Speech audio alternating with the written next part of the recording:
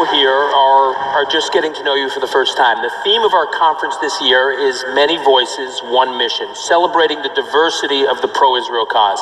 Can you talk a little bit about how you started to learn about Israel, your affinity for Israel? Well, I am the daughter of Indian parents who reminded my brothers, my sister, and me every day how blessed we were to live in this country.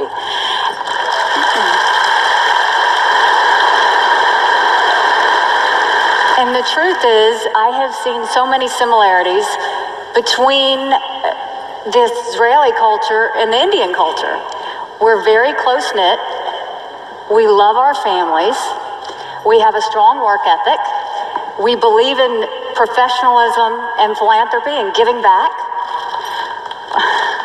It's very true. So that's all the good things. We're aggressive, we're stubborn, and we don't back down from a fight. So it's